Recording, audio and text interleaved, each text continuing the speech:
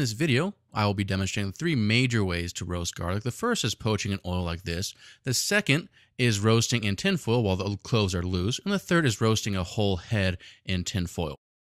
But first, a quick science lesson on why you're going to roast garlic in the first place.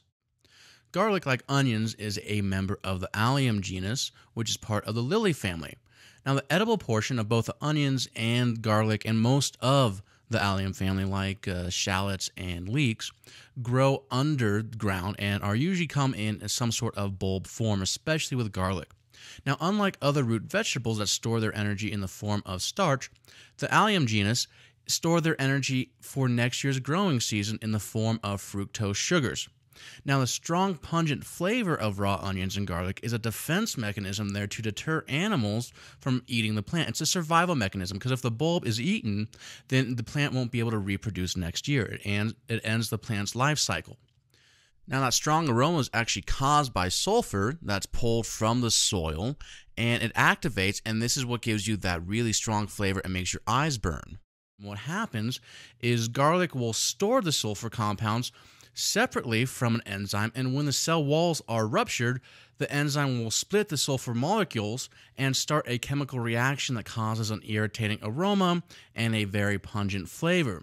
Now, when heat is applied to the garlic or onions, the sulfur compounds start to break down and the fructose chains will start to caramelize, giving it a roasted sweet flavor. So sometimes you want that pungent garlic flavor.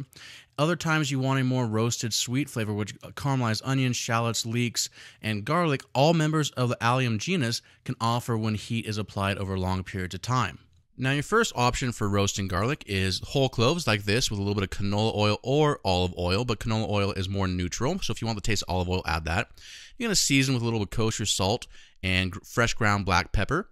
And here I have some tin foil that I layered twice, and that's going to help diffuse the heat a little bit more and roast the garlic more evenly. I'm going to toss it around, and I'm going to tent it up, almost making like a Hershey Kiss style structure. And this tenting and wrapping in the foil is going to diffuse the heat when I place it into an oven, and this oven's at about 400 to 450 degrees Fahrenheit, and I'm going to let roast for about an hour. Now, your second option is to take whole peeled garlic cloves and put them into a sauce pot and cover with canola oil. And here I like to use a neutral oil like canola because the garlic will also infuse into the oil during the roasting process. And so here I have it over a high flame. And then once you start to see the simmering happen, that's because the garlic is releasing water into the oil, I'm going to reduce it down to a low flame and let it rock for about 45 minutes. And at the end of the 45-minute time, you're going to notice that the garlic is starting to turn a nice golden brown, and it's going to become nice and tender just like that.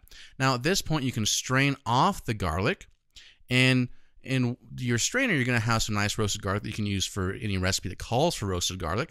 And at the bottom, you're going to have some beautiful garlic-infused oil that you can use for cooking or making a vinaigrette.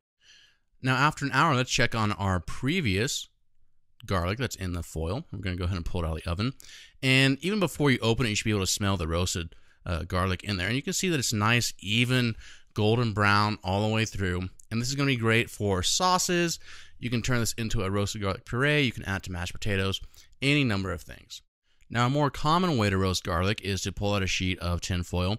And here you're going to roast the whole head. And the way you're going to do this is by cutting off the top of the garlic.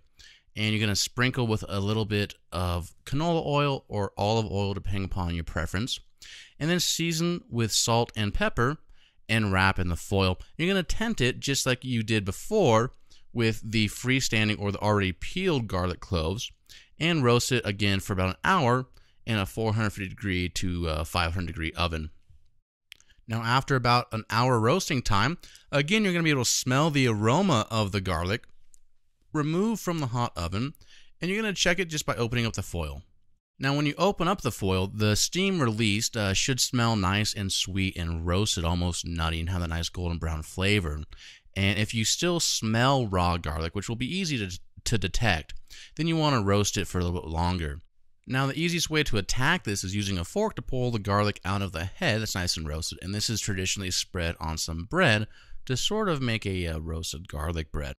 Now, if you have questions or comments or need more information on this episode, head on over to stellarculinary.com/KP12.